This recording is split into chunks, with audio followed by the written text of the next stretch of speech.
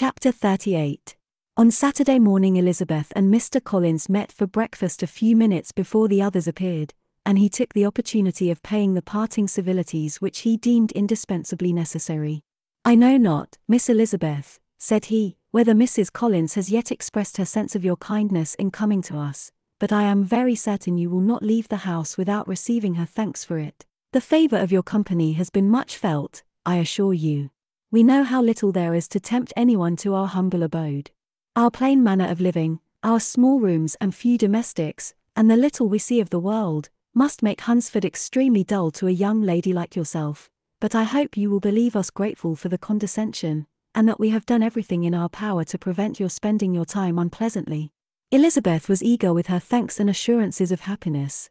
She had spent 6 weeks with great enjoyment, and the pleasure of being with Charlotte, and the kind attentions she had received, must make her feel the obliged. Mr. Collins was gratified, and with a more smiling solemnity replied, "It gives me great pleasure to hear that you have passed your time not disagreeably.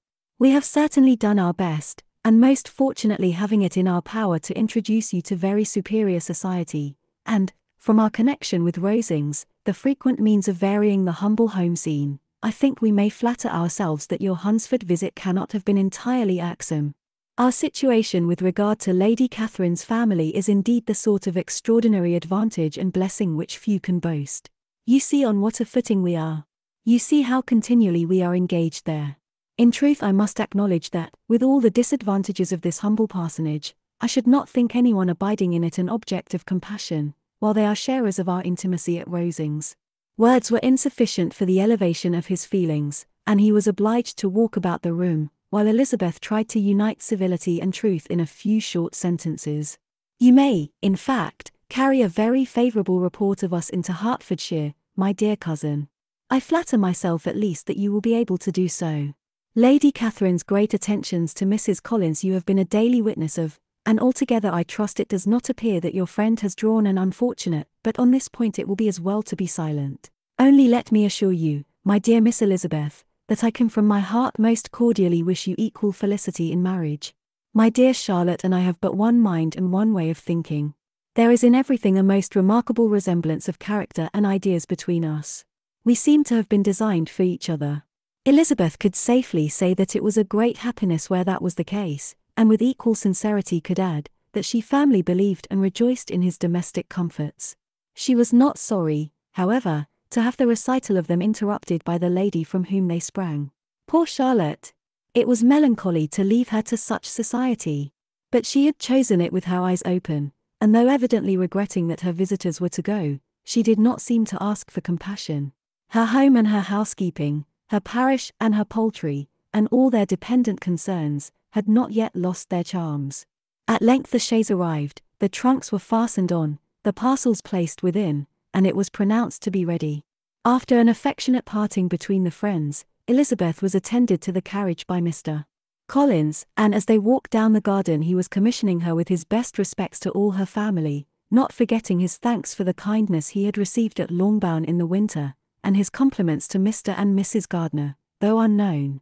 He then handed her in, Maria followed, and the door was on the point of being closed, when he suddenly reminded them, with some consternation, that they had hitherto forgotten to leave any message for the ladies at Rosings.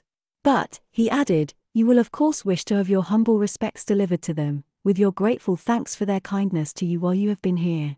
Elizabeth made no objection, the door was then allowed to be shut, and the carriage drove off. "Good gracious," cried Maria, after a few minutes' silence, "it seems but a day or two since we first came. And yet how many things have happened." "A great many indeed," said her companion with a sigh. "We have dined 9 times at Rosings, besides drinking tea there twice. How much I shall have to tell," Elizabeth added privately, "and how much I shall have to conceal." Their journey was performed without much conversation, or any alarm, and within 4 hours of their leaving Hunsford they reached Mr. Gardiner's house, where they were to remain a few days. Jane looked well, and Elizabeth had little opportunity of studying her spirits, amidst the various engagements which the kindness of her aunt had reserved for them. But Jane was to go home with her, and at Longbourn there would be leisure enough for observation. It was not without an effort, meanwhile, that she could wait even for Longbourn, before she told her sister of Mr. Darcy's proposals.